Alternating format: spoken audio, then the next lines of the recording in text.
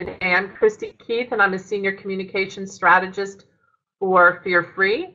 And we're so grateful that nearly 200 of you are here today to join us on your morning or your lunch hour, depending on where you're calling in from.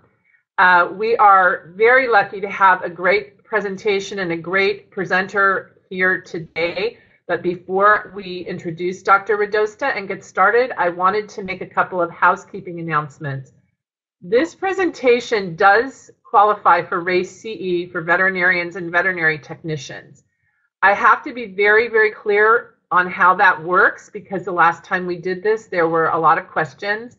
At the end of this presentation, and only at the end, I am going to post the link to the CE into the chat window.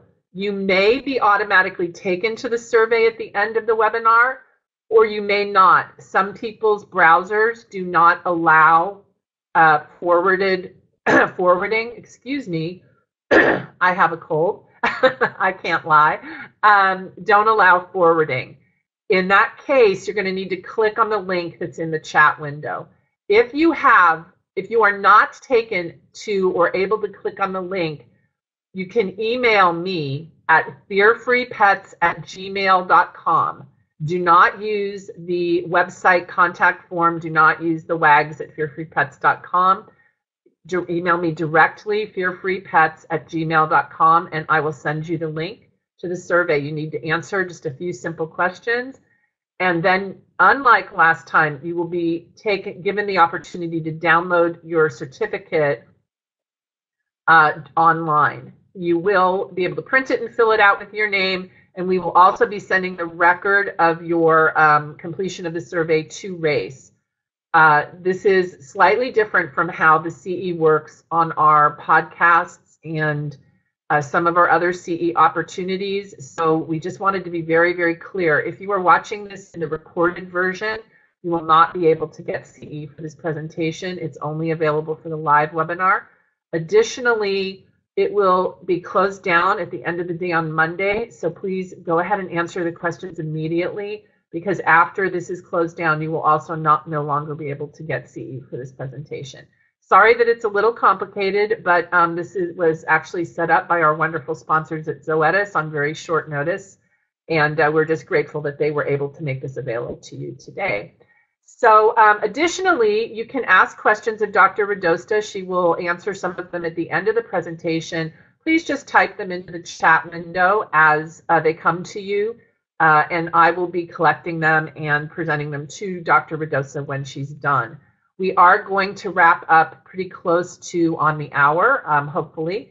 So we won't be able to answer a lot of questions, but please don't hesitate to put them into the chat window. And of course, if you're having any trouble with the event itself, go ahead and type those into the chat window too. Anyway, let me introduce the wonderful Dr. Radosta to you. Lisa Radosta is a board-certified veterinary behaviorist. She graduated from the University of Florida College of Veterinary Medicine, and she completed a 3-year residency in behavioral medicine at the University of Pennsylvania, and received the Resident Research Award from the American College of Veterinary Behaviorists 2 years in a row. She has owned Florida Veterinary Behavior Service since 2007. She lectures nationally and internationally for veterinary professionals and pet owners. She's written book chapters for textbooks, including Handbook of Behavior Problems of the Dog and Cat, Blackwell's 5-Minute Veterinary Consult, Canine and Feline and Small Animal Pediatrics. In addition, she's published scientific research articles in the Applied Animal Behavior Science Veterinary Journal and has numerous other publications to her credit.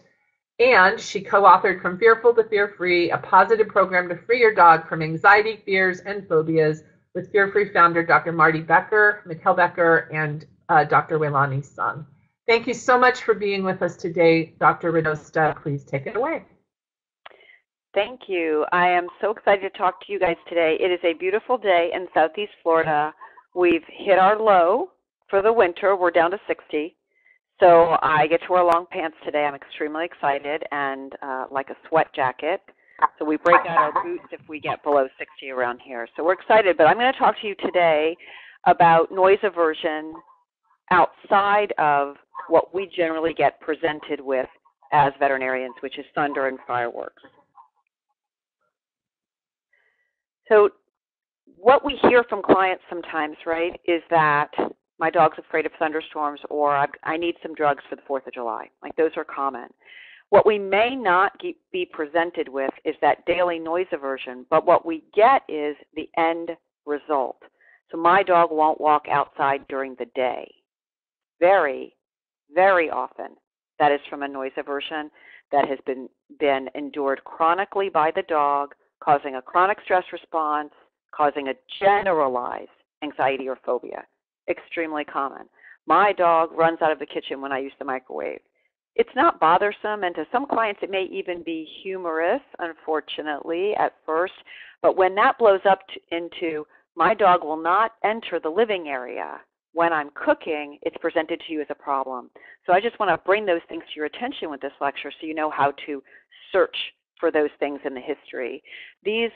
Obviously, these behavior disorders affect the patient's well-being and, of course, the bond with the owner. I'm surprised. I have an acre and a quarter, so I put my dog in the backyard. I don't walk him.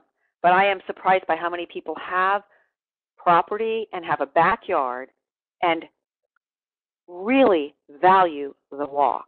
I'm just surprised because it's not something within the scope of what I value. I'm happy to watch Maverick run around the yard and dig holes and swim in the pool. But when they can't walk with their dog, it's a big deal. And it affects the bond they have with them and the enjoyment they get from their pet. And it affects the client's well-being because they don't exercise. Many clients have come to me and said, if I don't walk this dog, I'm not going to get up and do anything. So there's a whole world around noise aversion that compromises the pet's quality of life and the owner's well-being, physical health, and quality of life. Things like what you see on your screen now, big trucks like you see on the left, motorcycles, skateboards, bicycles, cars that backfire, doors slamming to cars, any of these things can become things that scare the dog. Inside of the house, there's your microwave. Now, if you're like me, the microwave is your primary cooking tool, except for, of course, your cell phone, so you can call and get food delivered. But if you can't use your microwave because it scares your dog, a big part of your ability to make your meals, if you're like me, I guess, is gone. Also, the sounds that come from the cell phone. So I have this precious little Shih Tzu patient. He is the cutest ever, the softest fur you could possibly imagine. And his mom is wonderful. And her house cleaner comes to the house, the person who takes care of cleaning the house, and has a cell phone, and it makes a sound that scares this little guy, scares him to death. And now, when the house cleaner comes over, he hides. And he doesn't just hide while she's there. He hides after she's there. So this is really affecting his ability to have a happy life. And what happened to this little guy, and what will happen to your patients, is that they'll go through this process called generalization. And whenever I talk to you guys, I want to talk to you about, hey, this is the scientific definition of this word, but here's the reality of this word. So if we're looking at the science of learning, generalization is the transfer of a learned response from one stimulus to another stimulus. What is that really? What I tell clients is that is actually where the dog believes in general he will experience something scary when a stimulus is present. So my little Shih Tzu patient, we're just going to call him Fido. Okay, so Fido was afraid of that cell phone sound, and he associated it with the woman who carried the cell phone. Well, that's reasonable. Now, whomever comes to clean the house, whether it's that woman or another woman or a man, if there's someone that uses a cleaning tool, he runs and hides. So in general, he believes that the things associated with that woman, what she did in the house, are scary, and that he should run and hide to protect himself. So we don't want generalization. That's bad juju, right? Thumbs down.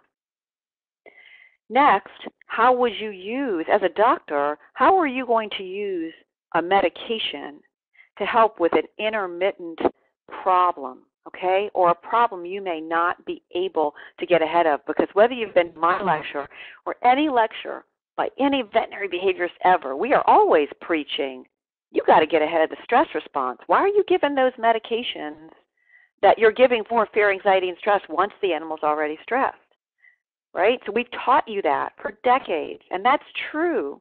How can you use a medication if the animal's kind of in the stress response or you can't always predict it? And that is where you are going to want a medication that works quickly. So one way to use a medication like Filio, one that works fast for intermittent noise aversion, is to use it just before you think that event is going to happen. And we're having a little freeze up with my computer, and I'm trying to be patient. You guys should be able to see my cursor in the spinning wheel of death on my computer. So I'm going to keep talking to you because I know what's on this slide, and we'll see. If I can't get it to work, it's not a problem. I'll fix it. So number one, if you can predict, hey, I cook dinner at 5 o'clock each night, one of the things you can do is pre-medicate for that event.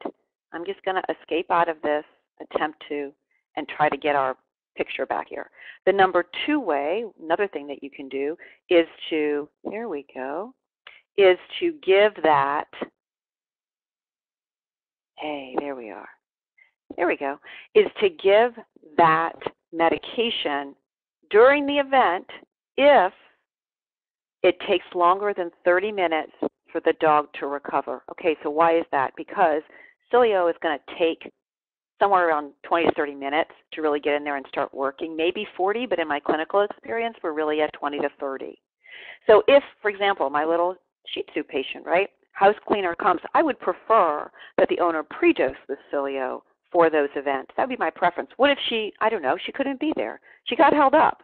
She can still, for this particular guy, dose with Filio during the event because we know his recovery is quite long, and number three, we know the event is going to last longer than it takes for the medication to work. Now, is that a good thing to do, to dose during the event? No. But sometimes we have to make do with what we have. Sometimes we have to make a meal out of what we have in the refrigerator, right? Which is what we're doing. This is what I call the common sense slide. Zoetis calls it the legal slide. It reminds you in very small print, don't be silly. Don't give Filio to dogs who have severe cardiovascular disease, who are decrepit and very old, or who are pregnant or lactating or meant for breeding. You guys should read about, you've heard me say this before if you come to any of my lectures anyway, you really do have to read about the drugs you're using so you know them well enough that you can take responsibility for that prescription.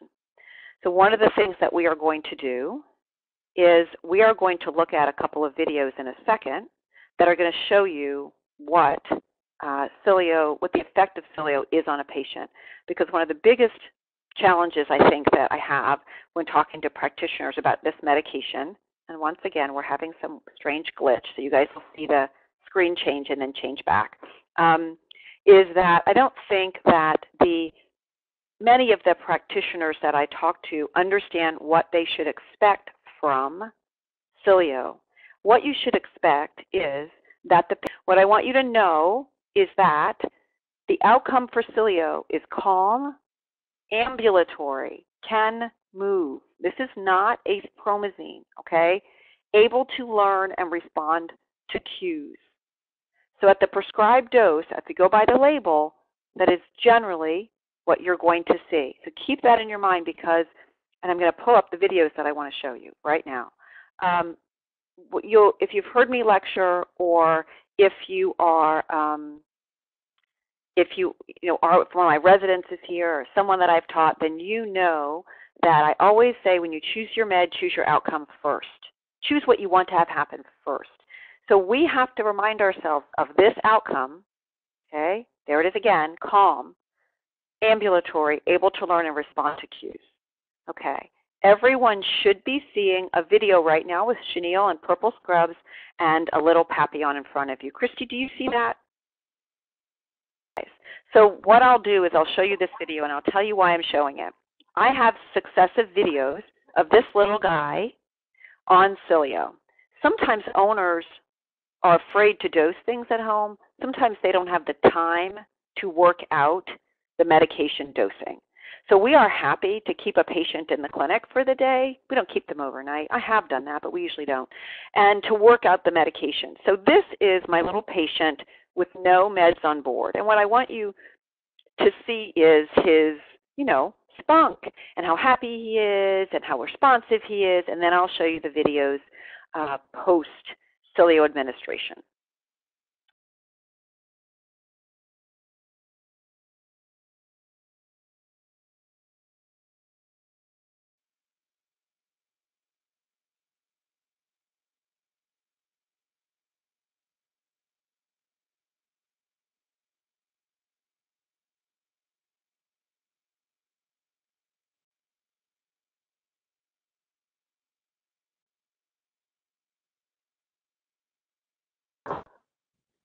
Okay, so I'm going to pull up the next video. There's always a delay between me and you, okay? So in a minute, you're going to see a video pop up where you see the corner of a cage.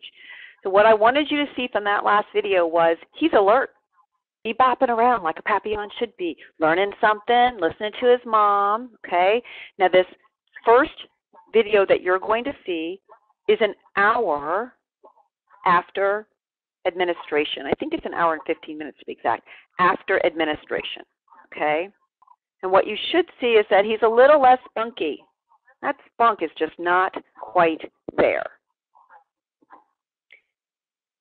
You see his eyes, you'll see, are just a little bit droopy, and his little ears are droopy, and he's just not spunky. When he sits back, his ears go sideways a little bit, and his eyes want to hang a little bit, okay? He's not zonked out, but he's tired, and he'd rather sleep. So now I'm going to exit out of that video, and we're going to bring up the next video, okay? And we're going to give you guys a second to kind of catch up with me a little bit because we're a little bit behind each other. This next video is at closer to 2 hours, okay? And you guys know from reading the label that you are permitted to, or it's recommended that you could, administer Cilio every 2 hours. You're going to see again now a little bit sleepier dog than you did before, all right? We're around 2 hours, guys, okay? His ears are droopier. His eyes are droopier. He really would rather kind of just lie down, but because one of the CCRs is talking to him, getting this video for me, he's sitting up. But you could see he sort of looks like, I'm exhausted today. I could really take a nap.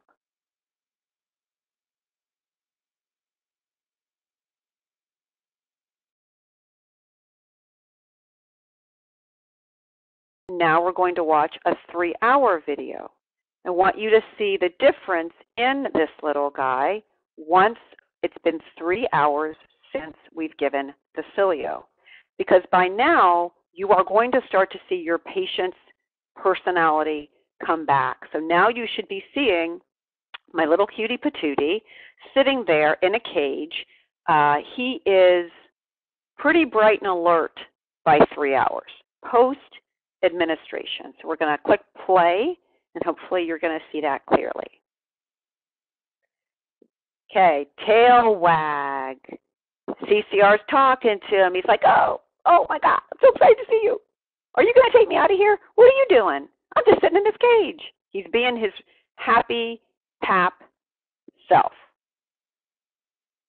So you've seen kind of the whole thing. You've seen the before. You've seen about an hour, about 2 hours, and now about 3 hours. That label dose, the label dose, has worn off. All right, now we're going to go back to our slideshow, and if I have problems with it, I'll just exit out of it and show it to you this way. We'll get it done. So let's go ahead and play from the current slide. Let's go through a case. This is Micah. Micah is a 4.5-year-old, 32-kilo mixed breed dog, male, neutered, and he comes to me, he's referred to me, because he's afraid to go outside. He's just refusing to walk. doesn't want to go potty. I saw a patient, now she just had her 3-month recheck. So it must have been maybe 3.5 or 4 months ago. She would hold her urine and feces for 36 hours because she was afraid to go outside. It was all noise aversion, all of it. So this is, in my world at least, a really common problem, a common reason for referral. So, okay, his presenting complaint we talked about. Oh, guys. Okay, not a big deal. I'm not going to worry about this. I'm just going to reopen this presentation. So back to Micah right here, and I'm going to stay, I think, here for a second instead of going into the presentation to see if we can keep ourselves from getting kicked out. It's really important when you look at behavior disorders that you're taking some note of what the dog looks like, what his clinical signs are. That will help you immensely to be able to choose your medication and choose your behavioral treatments. So he's hypervigilant, tucked tail. He stops himself at the door or will stop himself during the walk. And if he becomes scared, and by this point, for this dog and for many others, at this point, the dog is not hearing anything in the environment that's scaring him. He's refusing to go outside. Owners say, I don't know what it is. I'm walking along. His tail goes down. He pulls me home. So it looks very vague, like what in the world could this be? Okay? And that's what's happening with him. If he is inside the house, he's quite happy. He's quite a normal dog inside the house. So we diagnosed him with noise aversion after some digging, which we don't have time to go into today, but after some digging, we got diagnosed with noise aversion and a generalized anxiety.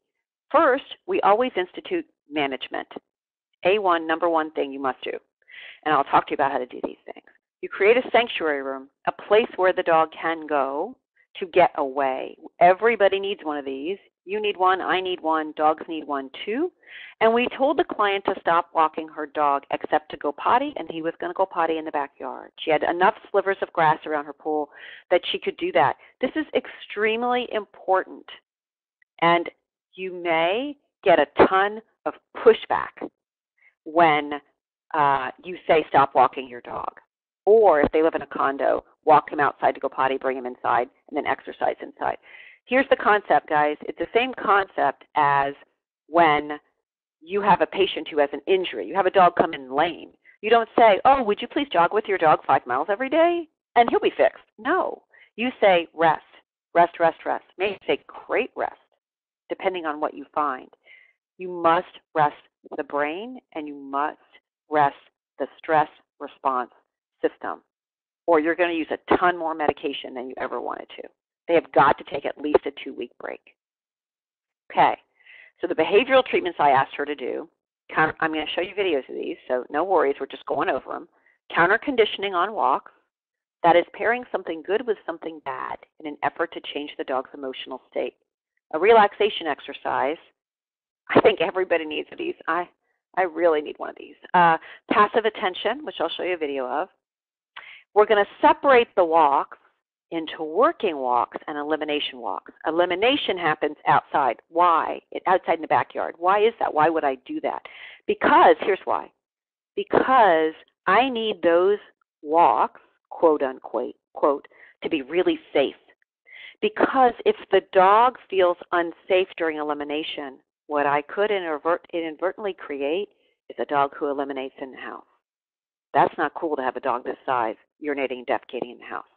So you've got to create a scenario where the dog is safe. Sometimes I'll do like one of those pet-a-potty things out on the lanai or the porch, just so I can de-stress the dog. So there's a potty walk, which occurs in the backyard.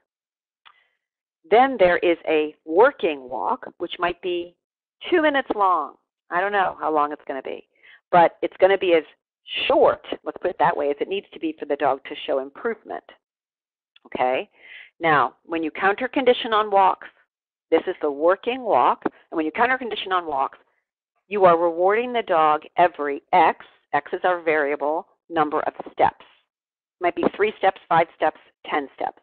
So here's the process. Get your pencils out because I don't have this written down anywhere in the presentation. I go out with Micah. I reward him before the threshold of the door because he's hypervigilant when he goes outside. That means he's already mounted a stress response and he's anxious. So I'm going to get ahead of that. I give him a reward, a reinforcer. I take 3 steps, reinforce, 3 steps, reinforce. That's my whole walk. I slowly over time, separately build the entire time for the walk, the entire duration of the walk. And I separately, I mean separate walks, I'm going to build more time between my reinforcers. Okay? That's step 1. There are many more steps, but that alone counter conditions the dog to the environment of being outside and lowers stress. Okay, we needed a base medication. Why? Because this dog could be stressed at any moment that the owner took the dog outside. That's number 1. Number 2, this owner expressed that she would find it difficult to always manage pre-medicating for every single time he might have to go outside. So what we decided to do is work up to 60 milligrams. So we're like 1 3/4 mg per kilo, let's say, once a day. We worked up to that over a year. So please do not put a 37-kilo dog on 60 milligrams of fluoxetine. You'll drop his appetite and he'll sleep all day. So we worked up to that, and then we needed something for those working walks because what we were finding is that the fluoxetine allowed him to go in the backyard and go potty and allowed the walks to be better, but there would be a point where he'd tap out on those walks, and we just couldn't get farther with our behavioral treatments. That's where we added in the Cilio, 5 dots, which is labeled dose, 30 minutes prior to walks. It was enough that he could learn, enough that he could learn on that walk and take a normal walk, okay? So now let's look at the videos of the 3 things I told you I would teach you. Number 1 is relaxation. Relaxation is it is a behavior that takes 6 weeks for the average owner to teach, even with good coaching from a really qualified, humane, positive reinforcement trainer or a fantastic behavior technician. It's going to take 4 to 6 weeks. The end result is a dog who sees something physical. So in our case, we have owners use a bath mat or something like that, a yoga mat, who sees the physical thing, and their body has a response where it calms itself down. And I know some of you are thinking, come on, that's impossible. But this happens to you every day of your life. I can name 2 things right off the bat. Sitting on a cold day with a warm ceramic mug of coffee, and I hold it with both hands, and I feel, I don't know, it's a completely different feeling back to the days when I lived in Pennsylvania. And when I put on a hydration vest, it's a running vest for distance runners. When I put that on, I feel completely different. This happens to you all during the day in your life as well. So let's take a look at the way you get a dog to relax. This is quite a long video, but I want you to see everything, and it has instructions in it as well. There's no sound, so you'll hear my voice talking to you. And what you'll see is instructions first, of course. So we tell people we need a mat big enough for your dog's entire body. The mat only comes out when you're working, okay? And you may not engage your dog, not overly engage your dog while they're on the mat. These are super important steps, y'all. Okay, so number 1, the first goal we have, the first benchmark, is to get a dog to want to go to the mat as soon as it's put down without coaxing. Okay, so there's no, come on, please come to the mat, go to your mat, you lie down. None of that happens. We condition the dog to want to be on the mat. And you'll see with Liam, he's ready, right? Boom, give me that mat. So once he's on the mat and he loves it, we're going to move to stage 2.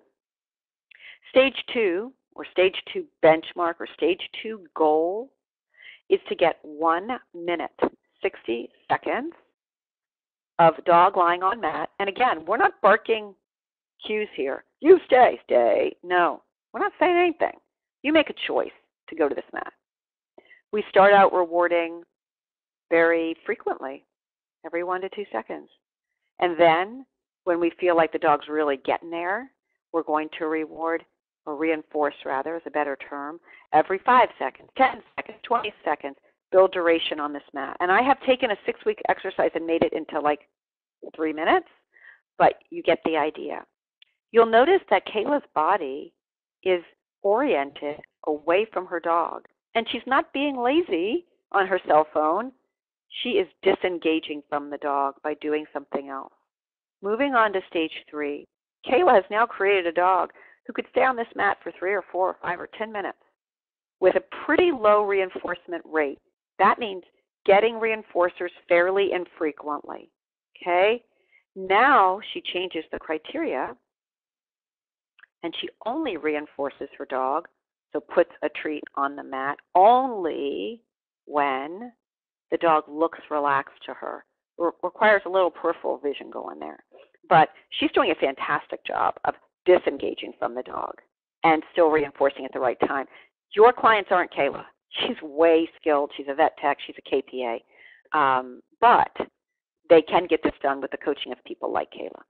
And then we're going to move on to stage 4, where she feels like she's getting from Liam a really great response of offering those body language cues.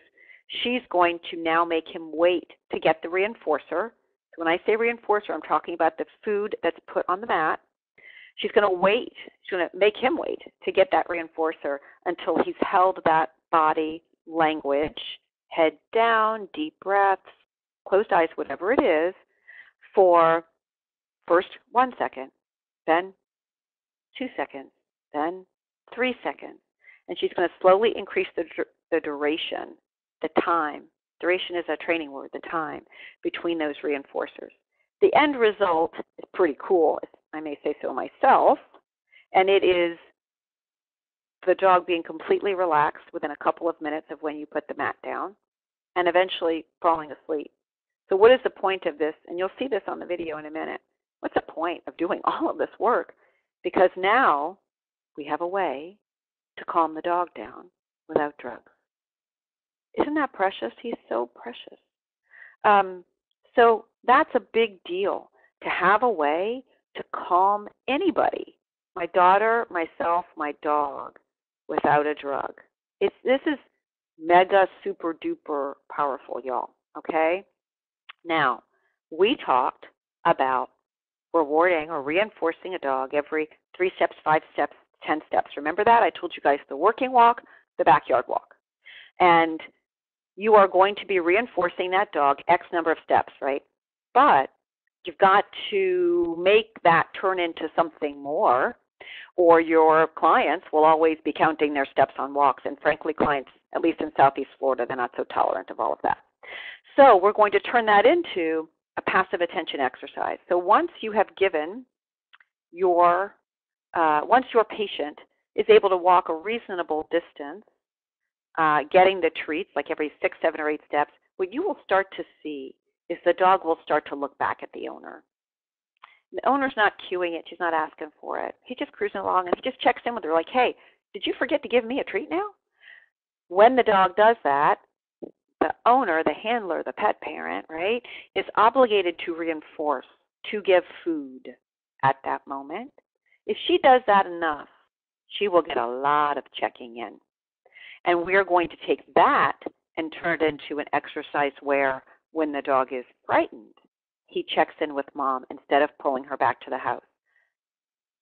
Okay, now we're going to watch a video. Again, you don't have to worry about sound. This is a seminar that I did. There's that big, scary Rottweiler, and then you see this little guy here who is scared of that big, scary Rottweiler. And every time he looks at his mom, she's going to reinforce him. Sometimes she's a little slow, but we want her to reinforce every single time he looks at her. We work up to every time that he looks at that Rottweiler, who to him is big and scary, to me is cuddly, but to him is big and scary, and looks back at his mother. See her reinforce? I was not at this seminar barking orders. We were letting this happen organically. And if you have a really great behavior tech or dog training professional to help you, this happens. So he went from being very scared of the big dog to looking at the big scary dog and looking back at his mama. fantastic. That can turn into an amazing tool. Now, this is counter conditioning, and then we're going to go on to a different case. This is counter conditioning. Counter conditioning is pairing something positive, food, toys, something, with something negative, motorcycles, trucks. In this case, it's other dogs or people, in an effort to change the dog's emotional state. This is a fantastic dog training professional, Mindy Cox, and her dog. And she, you'll see, is giving the food reinforcer quite frequently while the stimulus passes.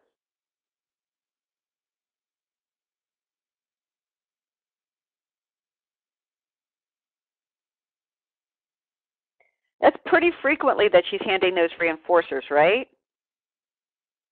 She reloads in her pocket, in her treat pouch, and I don't know if you saw just then where the dog, her name is Bren, almost didn't want the treat. Mindy got that treat, that food reward right in her mouth, okay?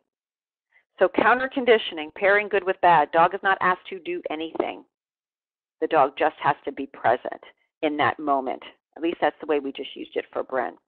So I'm going to continue to not be in presentation mode. I hope it doesn't bother you guys, but we've got kicked out several times, and I'm just worried about that. So it's not as pretty, but you are seeing everything that I would normally show you.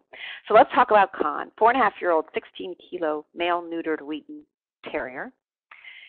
He comes because he's afraid of the dishwasher and cell phone sounds, and he's also afraid of storms. When he is fearful, whether it be storms or thunder or whatever, he pants, he finds the owner. When he trembles. When the dishwasher goes on, he startles, like it shocks him. And when there's like a clunk, sometimes with my dishwasher, I mean, I know what the owner's talking about. When the water comes out, it's like a swoosh. Sometimes one of the big fan blades inside the dishwasher will hit a dish.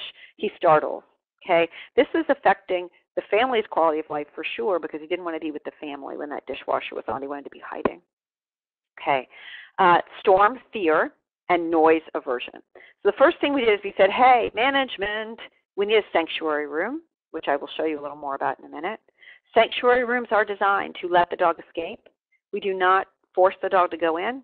We don't close the dog in that room, and we also don't try to get him out of that room. It's his room if he wants to, or his space. If he wants to be in there, so be it. That's his place to calm down. We put all the cell phones in the family on vibrate, of course, and we're going to run the dishwasher at the same time each day, which is going to be in the evening while he's out for a walk. So he's going out with Dad. Mom's going to run the dishwasher. Okay, so we're going to de-stress him. This is the same concept as Micah, right? You've got to de-stress. So we're going to de-stress him. And then we're going to counter-condition to the dishwasher, which you know what counter-conditioning is. We just saw it with Bryn and we just discussed it, but we're going to do it just a little different way today with Khan. We need a stabilization medication. And when I read this, when I made this lecture, I read it back to myself and I said, well, it looks like everybody in my world goes on Prozac and Cilio. That is not true. These two cases just happen to go on Prozac. And if you want to really know how we choose meds, the best thing to do is to come to one of my pharma lectures, because it's a little more complicated than this, but we definitely need a stabilization medication in this particular dog, and that was for the storms. Because from May to October here, it rains every day, storms every day.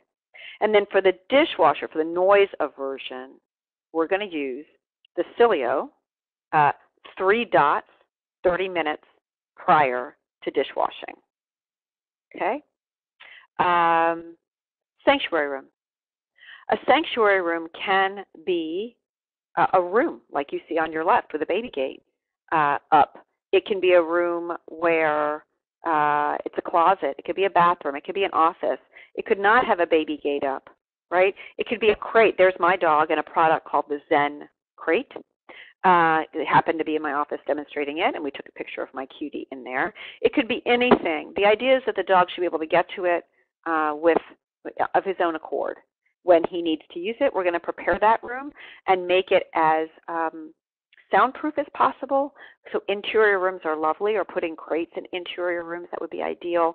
We are going to then give him a calm toy in that space once a day, every single day. He's going to get a Kong toy in that space, or any sort of food toy. I love Kongs, but it could be any food toy that works for that dog.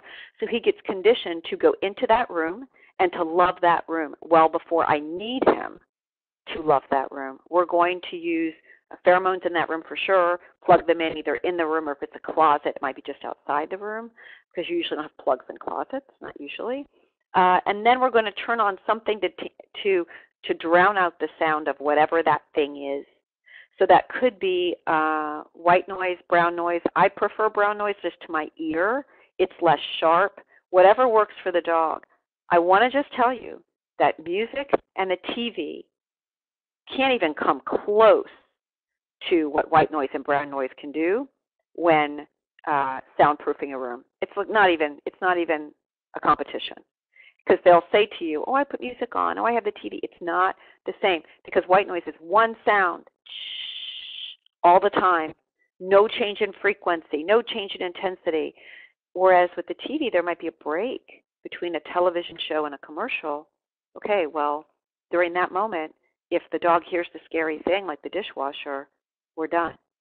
So we want to make sure we're really making that soundproof. Next, counter conditioning. Now you see a picture of a dog with a Kong toy, but what I showed you before, the Border Collie, Bryn, with Mindy, right, is she was handing the food. This is an easy way to counter condition a dog.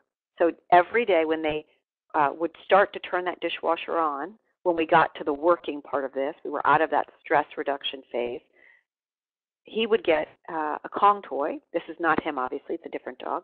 He'd get a Kong toy stuffed with food way back in the sanctuary space. So he could hear the dishwasher, but not that well, and he had the food in the Kong toy. So we slowly would bring him closer and closer and bring him out into that space. Okay, so that's just like a smattering, really, of all the things you can do for dogs with noise aversion. I think it was a lot for 45 minutes, but hopefully you guys have generated some good questions that we can answer before we're done. This is Colleen, my friend Colleen's dog.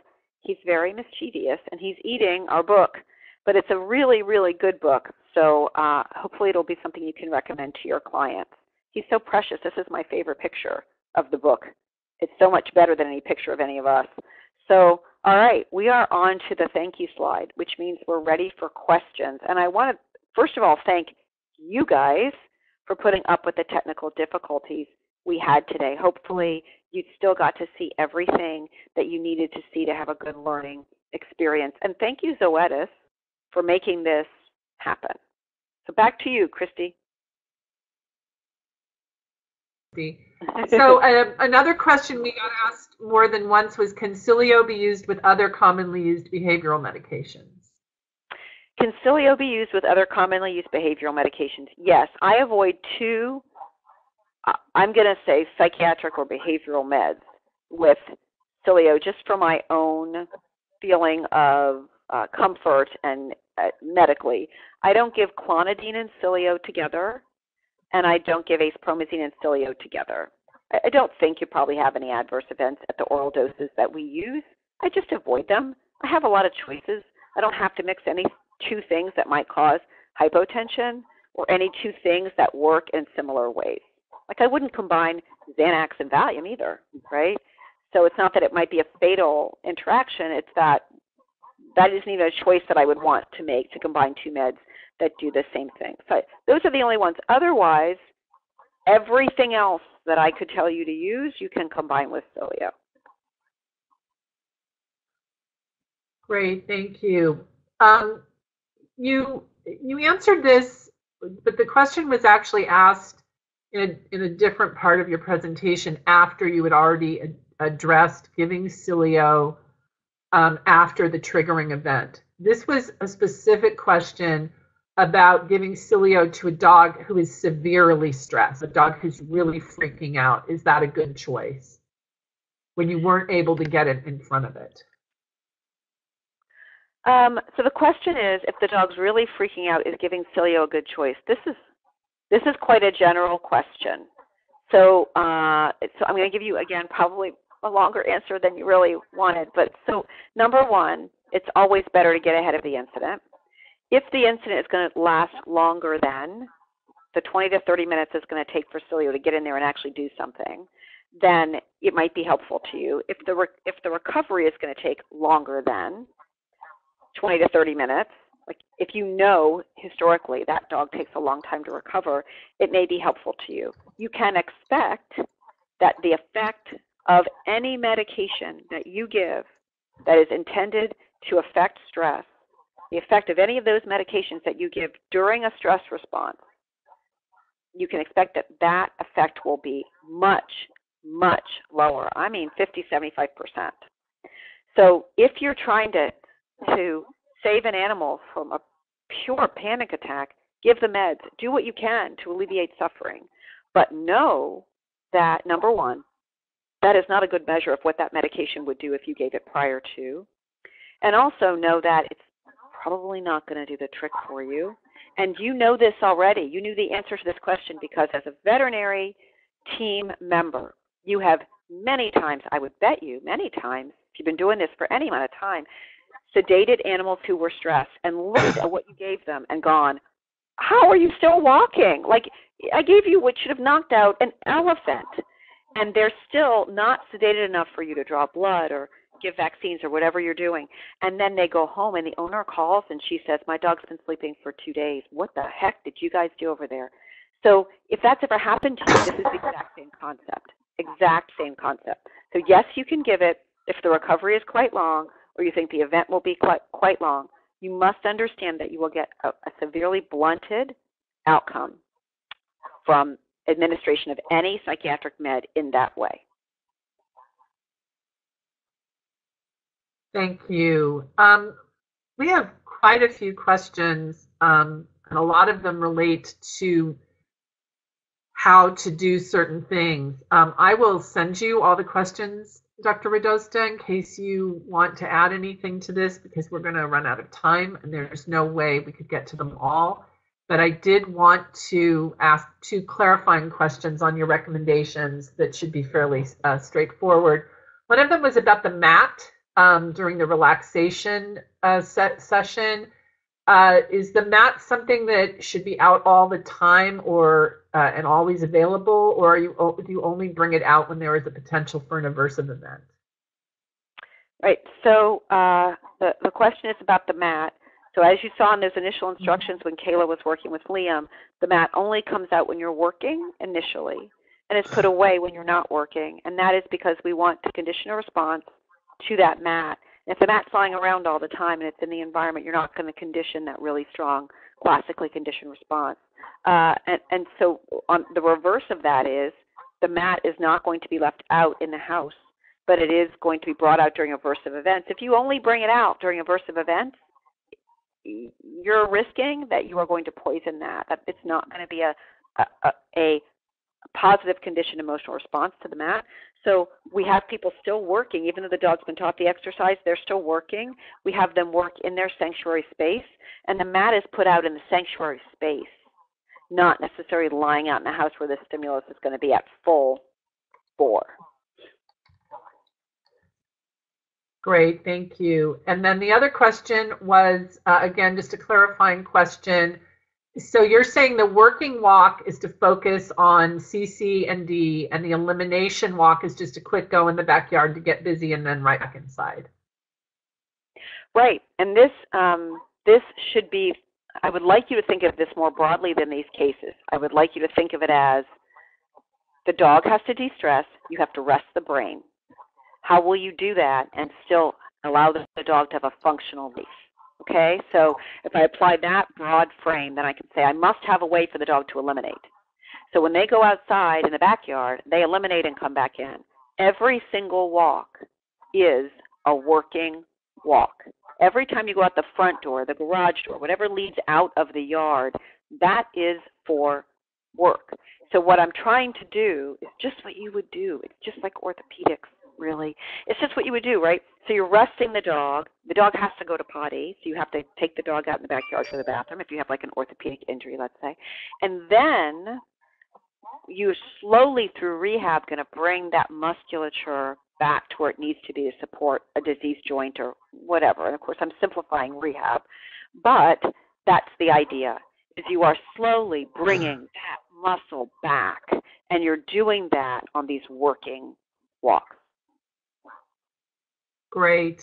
Thank you so much. We also had a lot of questions about unpredictable and intermittent noise aversion, and we further had a number of questions of people asking about what to do when the reaction to the noise trigger lasts much, much longer than the noise. So, for example, a dog who is, there's jackhammering outside and the jackhammering is done, but the dog is still completely stressed out for 2 hours afterward. Is that something where you'd continue dosing the Cilio even though the noise trigger is over? Or would you be looking at some other intervention? So the question is about dogs who have long recovery times, where the stimulus has disappeared or is gone, and they have a long recovery. If I was in that moment, I could continue to dose Cilio every 2 hours. Again, if I can frame this a little differently than how the question's asked, you, as the practitioner, your job is to reduce, and hopefully, if you're really good and really lucky and you make good choices for your patients, eliminate stress. So if I can have you apply that to the way you treat your patients, you, again, already have the answer to your question, right? So I try to give you these broad statements that can help you work through things without my input. So what I would want you to do is think about that. Well, if I have a dog who's stressed for 8 hours, my job is to reduce or eliminate stress. I'm going to redose. Like, to me, that's I know my life is kind of black and white, which sometimes I get criticized for, but to me it's very black and white. If the stress is still there. Now, but wait. If the owner says, oh, no, I'm in a new development. They're going to be building these houses for the next 3 years, and there's 200 houses in my development. Am I going to dose a dog with Cilio every 2 hours, 365? No. Well, first of all, I can't even do that. I can't dose it every 2 hours for more than 5 doses anyway. Besides, you're asking a lot of people. I mean, people can't go to work if they're going to dose it like that. So if I know this is going to continue to happen, I am looking then for a longer acting medication to use to cover my patient every day, all day. Great. We're not great. Thank you for that valuable information. I feel bad saying great about poor suffering animals, but I'm so grateful that they have interventions that can help. And Dr. Mendoza, the example that you worked with was a cell phone noise as a triggering event. And the question asked was if you have any recommendations about decibel levels or pitch that can reduce or prevent reactivity to ringing or notification sounds. So I think what this person, I'm not totally clear exactly what's being asked. I think they're asking for a decibel limit. Is that what they're asking? How low? What it seems to me what the question is to know, is there, for example, can you choose a ringtone or notification sound that's less likely to cause... Oh, okay. Well, so, the thing is, I don't have anything that I can pull from literature and say dogs respond more negatively to a ding than to a pop song that you download, because you can download songs. My ring for my phone is a Rolling Stones song, right? So you can choose anything. So I don't have a specific thing that I know from the literature, from experience, that upsets dogs more than another thing. But this is what I can tell you in general. In general, things that come out of the blue and are sharp, like the ding of a text, or that funny kind of standard text sound that phones make, seem to upset dogs a lot more than the swoosh sound of like an email being sent. So sharp, toned sounds that come out of the blue. So I would think about taking out any sounds like sharp dings or things like that, and think about sounds that wouldn't startle you, like a song, or Yoda is one of my ringtones, and that, so simple things like that. My husband uses the Darth Vader breathing, stuff like that isn't sharp and won't ring loudly in the dog's environment. Perfect, thank you. So another question, there was a fair number of questions about filio specifically. One of them was, how is this for dogs who have seizure disorders? So the question is, can you give filio to a dog with a seizure disorder? Yeah. Well, so yes, but you can do that. The question is, it's always going to come back to, for me, the question's going to come back to, what outcome am I looking for, right? And so if you have an acute problem in a dog who also has a seizure disorder, would you be better off choosing a benzodiazepine would be the question. And because those are also anticonvulsants, so anxiolytics, they increase appetite, some relax musculature like diazepam. So that would be my first question to myself. Is there another medication class that would do the same job for me where I would have, I had zero risk, right? And if not, you can give filio to seizure patients as long as they're well controlled with some other medication. You should be fine. Okay, great. So another question, we get a lot of questions about sanctuary rooms, and one of them was, do you have any recommendations for white noise or non-aversive long-lasting sound, such as through a dog's ear or a fan, or is it better to try and deprive them of auditory stimuli entirely? So the question is, what would be better, to deprive a dog of auditory stimuli entirely or to use something like white noise or classical music? So I was talking to a applied animal behaviorist who is world famous on the phone one day, who I respect greatly. And I can't remember, it's like a North Midwest state. And so what she did for her dog is she has an igloo-style doghouse. I don't know if you guys know what those are. It's outside. Sure. And she puts the dog in that during storms. So she's not putting her dog in jeopardy. Lightning's not going to strike her dog. But my point is, when I told her what we do here in Florida, putting on the white noise, making it loud enough so that the dog doesn't hear anything, she was like, oh my God, I could never do that to my particular dog because he would be overloaded. So I tell that story because it's individual, not only to your patient, but also to where you live. Okay? So in Florida, this is what our storms look like. In Georgia, they're going to look this way too. Southeast, really. The sky is blue and gorgeous. The dog gets no warning. The sky opens up. Literally, your windows shake, and then in 20 minutes, the sky is blue. And those dogs progress very fast into a really bad phobia. And for us to put a dog, for us to not, in this climate, for us to not drown out the storm is a kiss of death. In Pennsylvania, the storms were entirely different. And so, number one, it's going to be individual to your patient. You're going to have to go with the flow. Number two, a fan, like a bathroom fan, but that's a great way to burn out your bathroom fan. That's happened to my clients. So a bathroom fan, brown noise. There's an app that I have on my phone called White Noise, really inventive name, and it has brown noise, pink noise, white noise, everything. Okay, so to my ear, I like brown noise.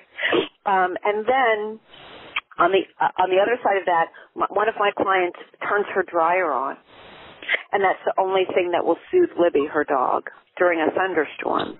So individual, white noise, the dryer, a fan is your best bet. You're trying to drown out noise.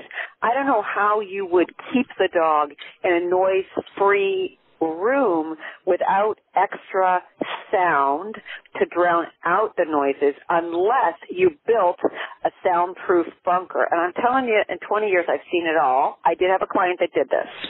He built an air-controlled, so there was a vent and everything, bunker for the shepherd that she was stable, but we had a time stabilizing her. He built a soundproof bunker. She walked in on her own. When he closed it, you couldn't hear a darn thing, right? And he piped in this light reggae music, which is what she liked, because that's what he liked. And he had this, I'm not an engineer, but the airflow thing, like when you walk into a research building, right? So there was constant airflow, and he had a camera, and he sent me videos. During a thunderstorm, the dog is flat out asleep. She is zonked. she's out. So I had one client in 20 years do that. Like, who can do that? What does that cost, by the way? I have no idea. He was a handy guy, and it was plywood on the outside, and then he had that foamy stuff that you see at concert halls and stuff and radio stations. If you've ever been in a radio station, like, he knew his stuff. But that was a cure for that dog. That was a zero-drug cure. But, you know, I've never had anybody else do that.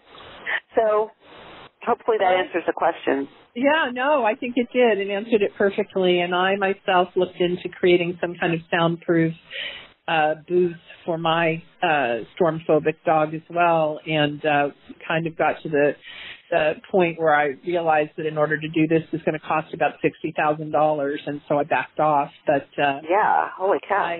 I think that's a great experience for people who have that option. So speaking of problems with lack of resources, the next question was, what thoughts or strategies do you have related to noise aversion treatment within a noisy animal shelter? Oh, the animal shelters, these people do such good work, and they're under such restrictive conditions. You know, I am not,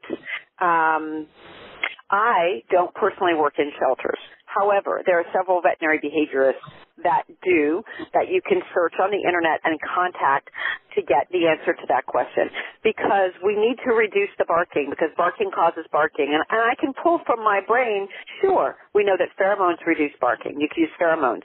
Yes, we know that playing classical music, in only one study. In other studies, this has shown not to be true. But in one study, dogs barked less in a shelter. In a thesis paper that was just published, I sent it to Fear-Free Leadership not that long ago, showed that dogs barked more, vocalized more in the classical music room. So I don't know, that may help. But the people that I would look to for shelter work, there are some real leaders. Sarah Bennett is at North Carolina State University. She's a leader in shelter. Sheila Segerson is another leader, and of course the leader of all leaders is going to be my good friend Janine Berger at the San Francisco SPCA. And if you need to find good information on dog training stuff and cat enrichment, their website is also phenomenal. So if you are in a shelter, I want to send you to an expert, not just quote research that I know, someone who's on the ground doing it. And those three women, they know it all, man. So if you can find them on the internet or contact them through their work or whatever, they're the people. Well, I will say that Dr. Bennett and Sheila Segerson is now Sheila Darpino. That's right. Yes, that's right. When I did my residency with her, she was at a different residency, but we were at the same time. Yes, she's Darpino, and she's been Darpino for like a decade. For like 10 years now. Yeah. Yes. But Dr. Darpino can be reached through Maddie's Fund. And also Dr. Darpino and Dr. Bennett are two of the behaviorists working on the Fear-Free certified shelter program, which will be launching next year and will be free of charge to all people who work in shelters. So definitely there are more resources coming from those very people you've identified, and also with Dr. Brenda Griffin, who's spearheading that project for Fear-Free. So thank you for that comprehensive response and recommendation to talk to experts. We had a lot of questions about alternative medications, quite a few, in fact, and people were asking some very general questions, like what about trazodone, what about buspirone?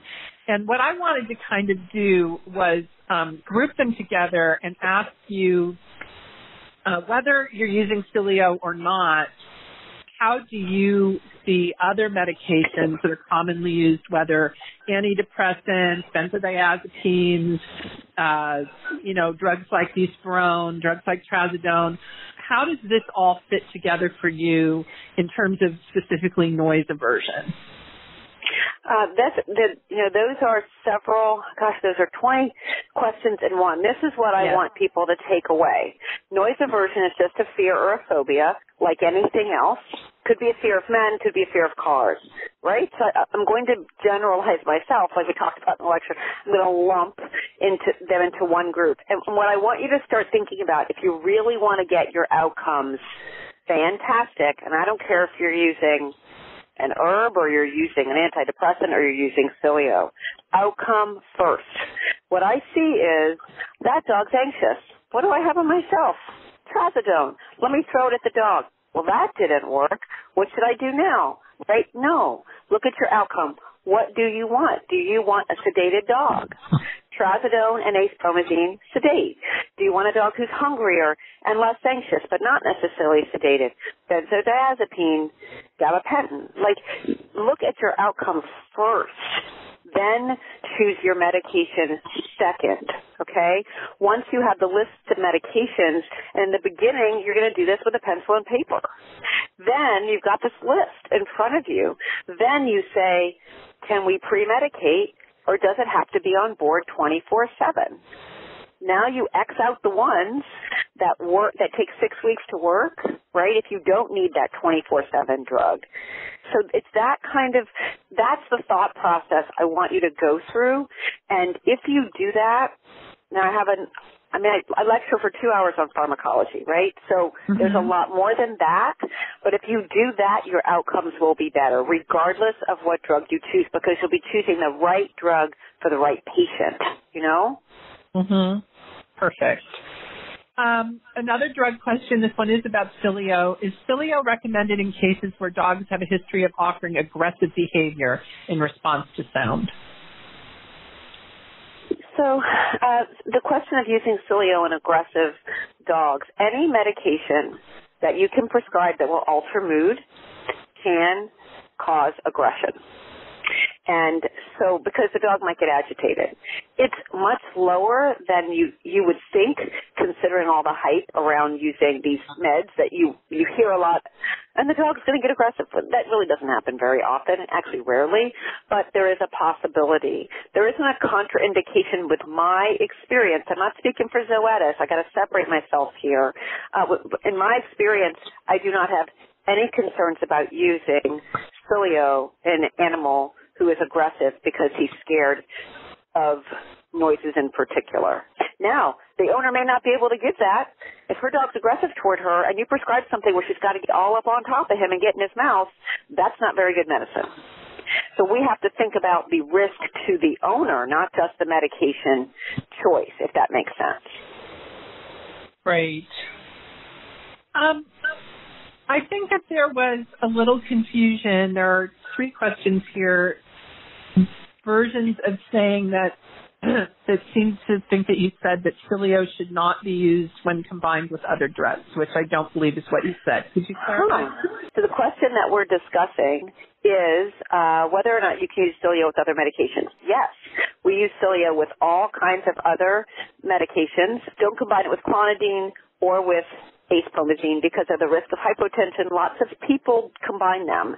I feel like I have a ton of choices that don't interact on any level, and so I just don't combine Cilio with acepromazine or clonidine. But I combine it with everything else. Great. Well, thank you. This has been great supplemental information. We appreciate you taking the extra time.